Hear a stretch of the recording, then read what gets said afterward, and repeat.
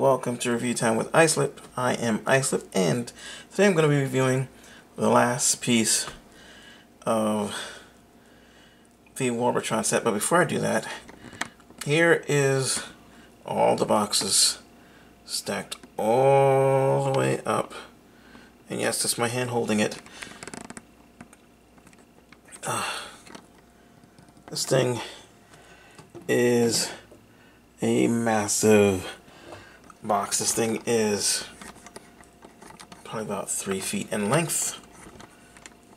To give you an idea of its size, there is that dude. Yes, okay. Sorry, there's a little tire serene. Let's go ahead and get them down.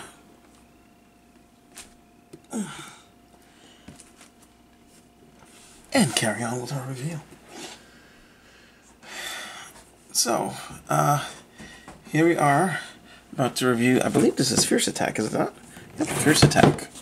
So, here he is in his bot mode. You can see the Seekers up there, or what looks like Seeker jets. And it is really nice artwork. I wish I could have a poster of this just like this. And there we go. Fierce Attack in his vehicle mode, in his robot mode. And this guy is my favorite. He is my favorite for a few reasons. The main reason is because one of the first Transformers I ever had, especially the first combiner, was, or combiner pieces I should say, was Onslaught and Silverbolt. And here he is. You can see he comes with instructions. I was wondering where these were. These are the instructions for the Warbotron X-ray and gun kit. I was looking for them. Turns out I didn't need them, but it would have been nice to have. And I will be reviewing the gun part of that kit. Not these little figures. I've already done these little figures. I'll show them off with Warbotron or Bruticus, Warbotron, whatever. I'll show them off when we get there. But there's an extra set of weapons that combine to form a super gun. Like there's 2 swords, 2 Bowie knives, a bunch of throwing daggers, nunchucks, a bow staff, and a rocket launcher or grenade launcher kind of deal. So here's Fierce Attack. He is Staff Sergeant. He's the same rank. He should be the leader. He's the same rank as what's his name? As Swindle. Anyway, he's got a card. He's got an instruction booklet which doubles as a comic book, and I think he has like the master comic. I think it's all the comics so far plus his story in there. I'm not 100% sure. Let me just take a quick look. I'll get this out of here.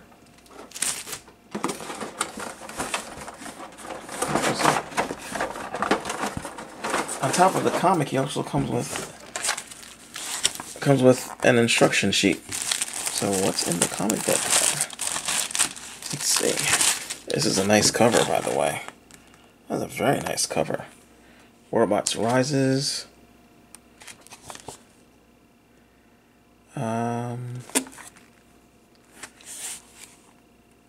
No, this is definitely not the same. Oh, there's Airburst. Heavy Noise Z. Excuse me, Heavy Noisy.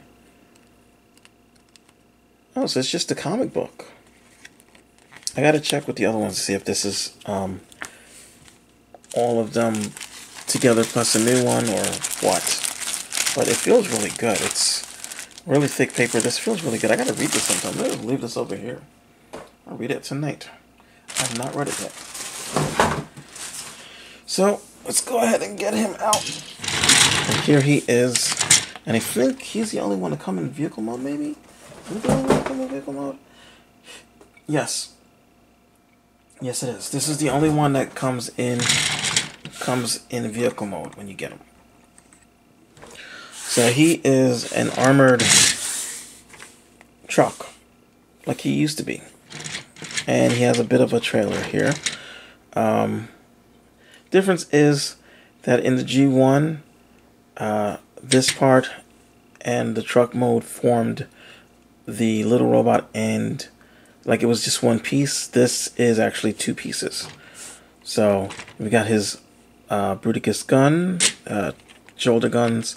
They also come off, and you can actually split them apart. And there's handles here, and then there's handles in here, which hell, if I can get them out, you need a tool or maybe to unscrew it a little bit. And he can hold them as guns if he wants to. So there's that. We'll put that over to the side for now. We've got the Bruticus chest plate, which doesn't really do anything. I mean, you know, you can pretend it's a flying drone or something, you know, with a gun in the front to shoot. Maybe it's a bug. I don't know. But you've got that, and there's a spot here actually for a Decepticon label, so that's pretty nice. And then we have the two pieces here, and let's see. I'm going to separate them now.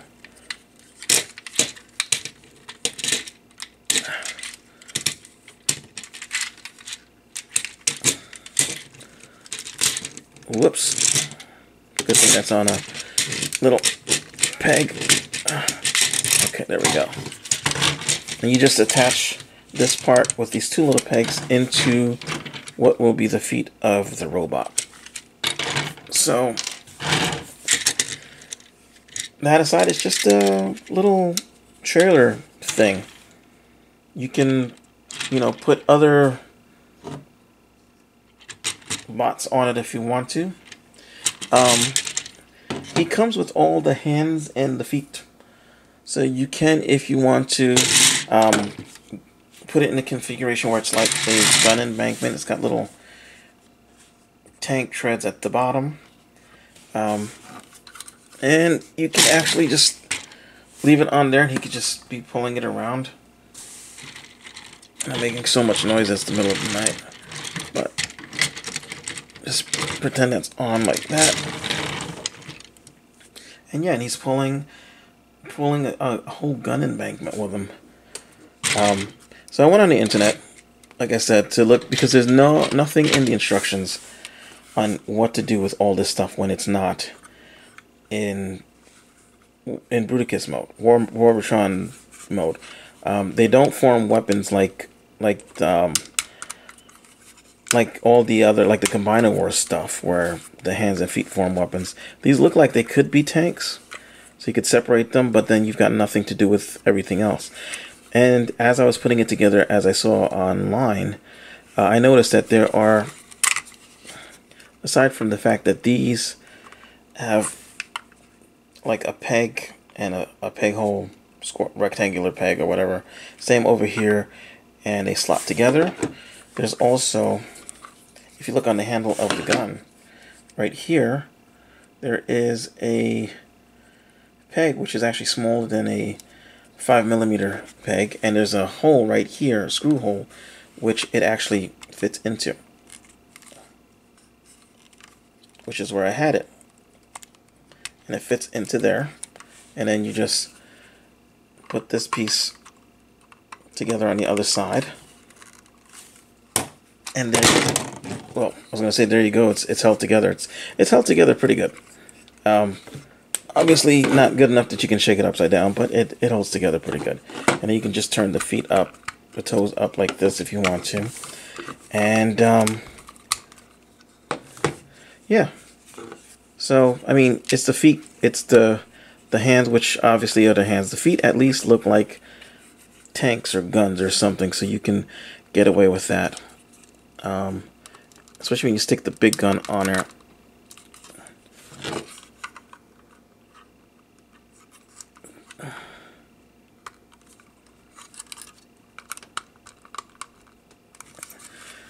And it does look like some sort of gun embankment. You can have one of the other robots if you want to just kind of manning it. Like I like to take my little shockwaves and have them, you know, manning the gun. If I can get this guy to freaking stand up.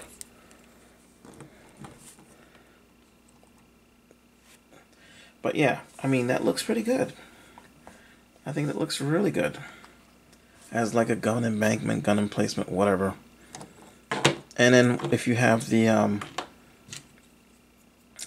extra gun weapons that form the big gun, you can actually put some of those in here as well, which I'm not going to do because I have not reviewed the set yet, so you're just gonna have to wait. But yeah, there's that. This now is going to form the bottom half of Bruticus, so there's really nothing else we can do. So let's go ahead and get this transformed. What you're going to do is just make sure that's up. This flips down and pegs into itself. There are two pegs right here, two peg holes. Just and everything is tight. This just flips over like so. And then these will flip like this. See, there's the peg things here, and then you want to take these and split them and bring these flaps out so they're out of the way.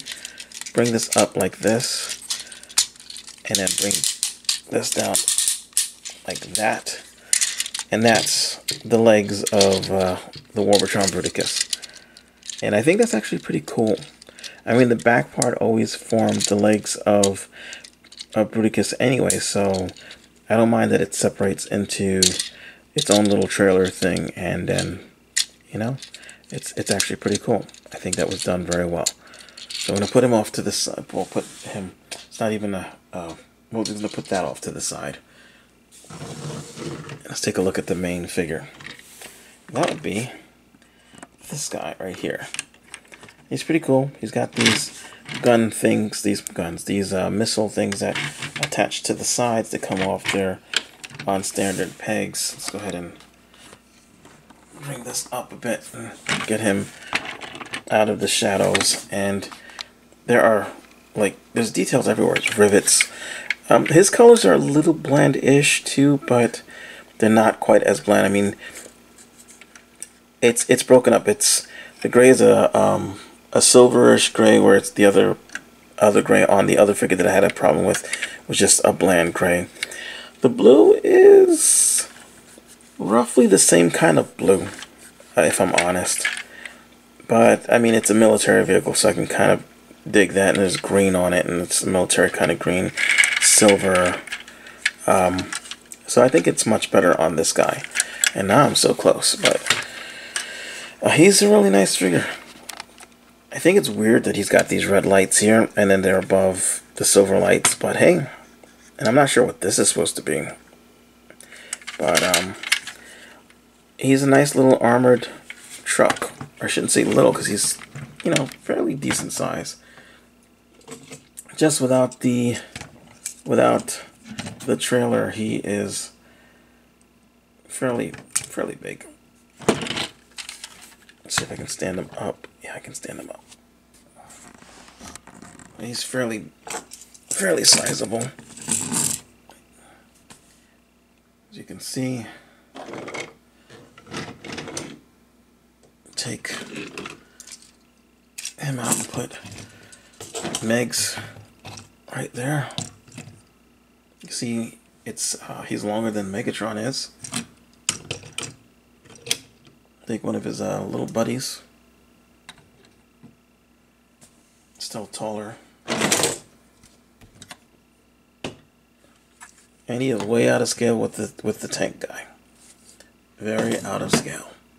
But that is okie dokie. So, to get him in his bot mode, what we're going to do is we're going to pull these out, which are going to be the feet. I'm going to take these and unclip them. You got to be very careful because you'll send the pieces flying if you don't, because they're really tight. Did I mention that it's like really tight? And you can now, we'll go ahead and pull these off, and we'll take these off for now. Put them over to the side. Okay. Bring these down. Now the instructions make it look like these go straight down flush. They don't. They don't. Don't worry about it. Don't try. It just isn't going to happen. Let's split that. Pull these down till they click. And I undid the... I didn't mean to undo that. Okay. And then we're going to... What are we going to do next? We are going to...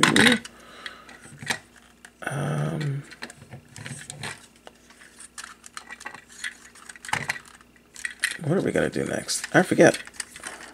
Oh. Pull these out. Oh, and pull that out while we're at it. And... let's see. There we go. Push these straight down. And next we're going to... what we're going to do is we can flip these up for now. Take this, split it apart. Bring it down. Bring that down. And... flip this up for now, because we got to bring this over here. Flip. Sorry about that. Lift up.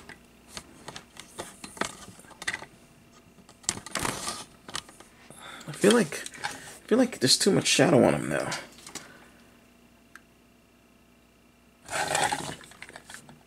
There we go. That's a little bit better. I still feel like there's too much shadow. Oh, okay, I see. It's just the angle of the thing. Alright, so flip these up. Rotate. Like so. And then bring these straight on down. Straight on down. Okay. Go ahead and open this up. And flip out. It's going to be the hands.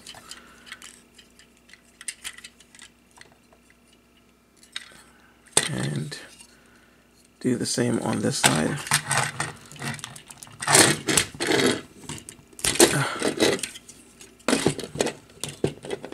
Okay, flip it open. Luge. And there we go. And then we're going to take this piece here, flip these up, bring these down, fold them down like that, and bring this whole piece over like that. And then this will plug in right there. Okay, and then you're going to open this back piece here and pull out the little head, and then close the back piece back like so, and then rotate, and that's pretty much it. Oh, I forgot to pull out the heels.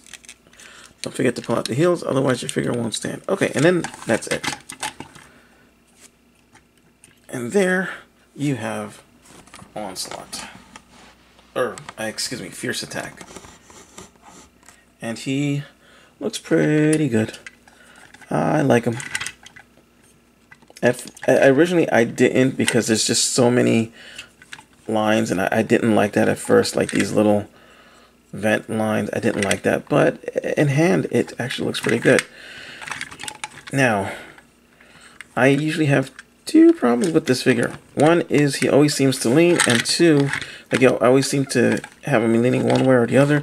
And two is that there's like too much space between the ratchets, so he tends to lean backwards a lot instead of just being straight.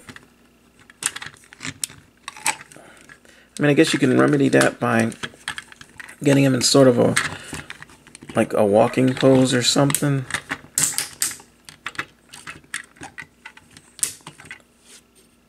But yeah, I mean, that's not really that big of an issue until you try to put his backpack on. Then that becomes a bit of an issue. Let's go ahead and put his backpack on. Go ahead and close. No, I'm doing that wrong. Am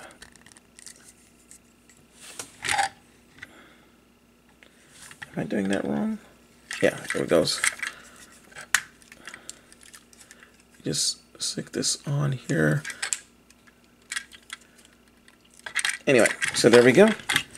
And we have Fierce Attack in his Onslaught mode. And he looks pretty good. I think he looks pretty good. And you can just take this and plug it into his arm here as a shield if you want to. Whoops. Don't go nowhere. Thank you. Take these, stick them in his hips. Not his hips, stick them, I mean, you can stick them in his hips. He's got holes right here where you can, if you want to, stick them in. You can do that, but I think they're supposed to go here.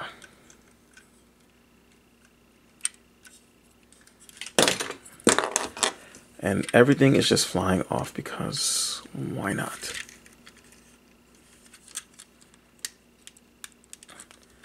Just stick them on there. So you can do that.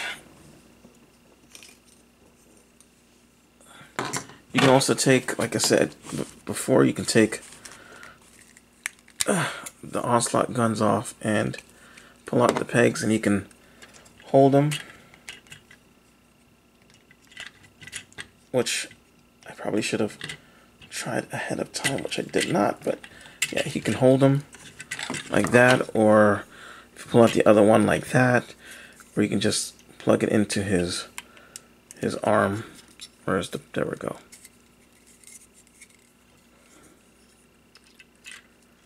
Like so. If you want to, you can do that. And go ahead and take all this stuff off. He doesn't seem to want to hold it anyway. And yeah, I like him. He does have issues, like I said. Got that issue with the floppies. Ratchets are pretty good though.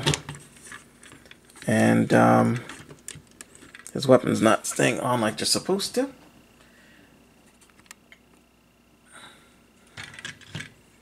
He's got, light piping. Almost forgot to show that off. Bada bing, bada boom.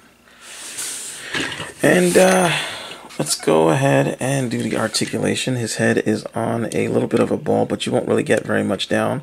You get a little up, rotation, and that's pretty much it. He doesn't even look down, which is a bit of a shame.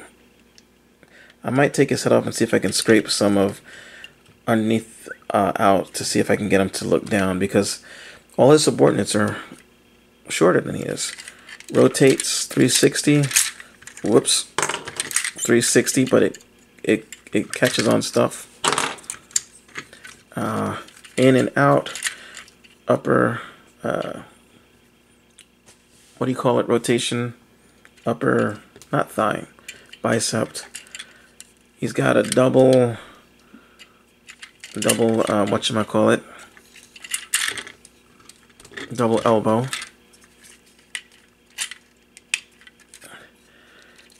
Hands open and close, and rotation, tight rotation. Let's see, he's got waist.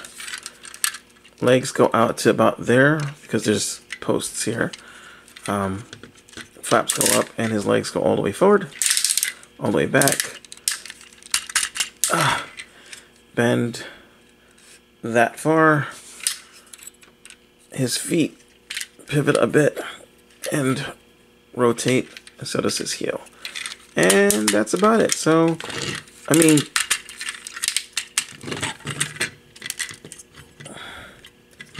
you can definitely get him in some poses. If you want to, you can. And yeah, go ahead and do his size comparisons. Let's do that real quick. So there he is with a deluxe size figure.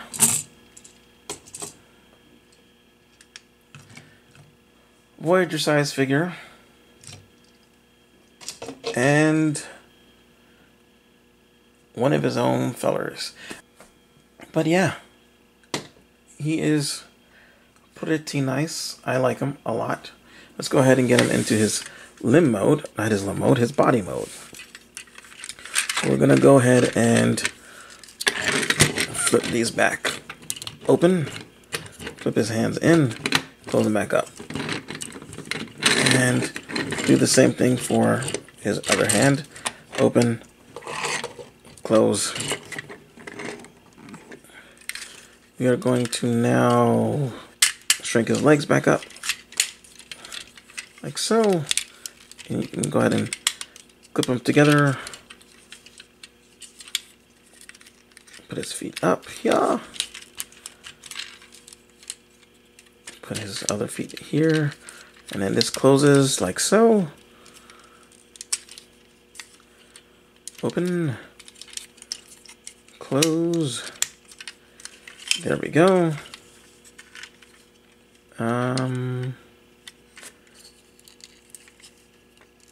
Open this piece here so we can get the combiner peg out. Combiner port, I mean. And flip this underneath, close. Do the same thing on this side. Go ahead and flip that up, flip that up, flip that around, flip that up like that, and there we go. Okay, rotate, bring this around, that closes back up. Rotate, flip this around, close that there.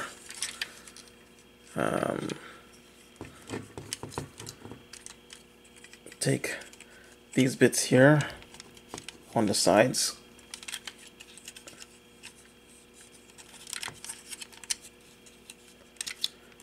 bring them out, and they will slot in here. This is to keep the shoulders from moving. I'm going to do the same thing on this side here. To keep them again from moving. Might as well open this up right here. Bring this all the way around. It slots over the head like so. We'll do that. And then this, you're going to flip these in like this and then close these like so. So that's flat. And you're going to take this and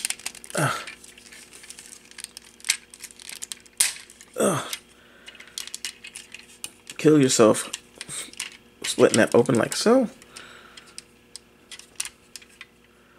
I feel like I've forgotten something. It doesn't go all the way up, it goes like that. This goes up like this, and bring these down. Take the wheels and pop them up like this and around, and do the same thing on the other side, up and around, up and around, up and around. I thought these were supposed to peg in, but apparently they're not pegging in. So up and around it is. Okay, and then there are peg holes right here. There's pegs and 2 peg holes right there. You just want to line them up and get them doing their job, which apparently I did not do right because they're not lining up. Why are you not lining up? Oh, I see. This piece under, there's a piece under here. It's got to be flush, and then this will sit in the pegs. There we go. So there's that. Bring these flaps down. These will I think they go like this. Yes, yes. This goes like this. I feel like it's supposed to slot in, but I don't think it is.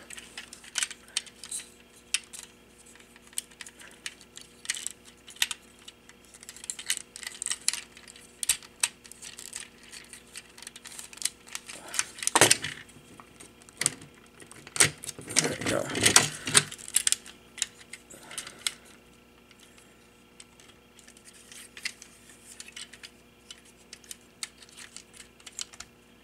Okay. This, alrighty. Pull these up. Be careful because they will come right out because again, they don't stop where they're supposed to.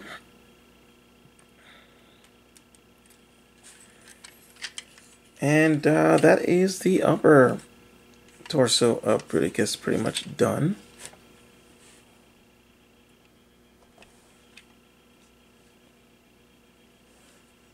Yep. And then you just take these and stick them on to the sides here.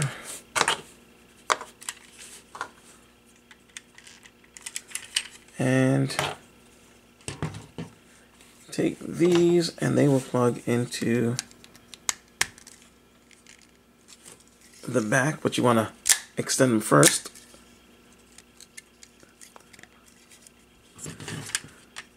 These plug into the peg holes here. And then once we've got the lower torso and the upper torso together, you'll take this and it will peg in right there. So we'll go ahead and leave that there. We'll leave this here for now. Go ahead and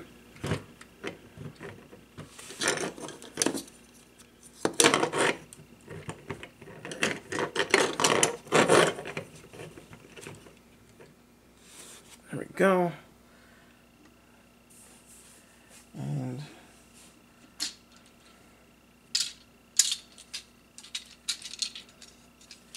our lower bits right here.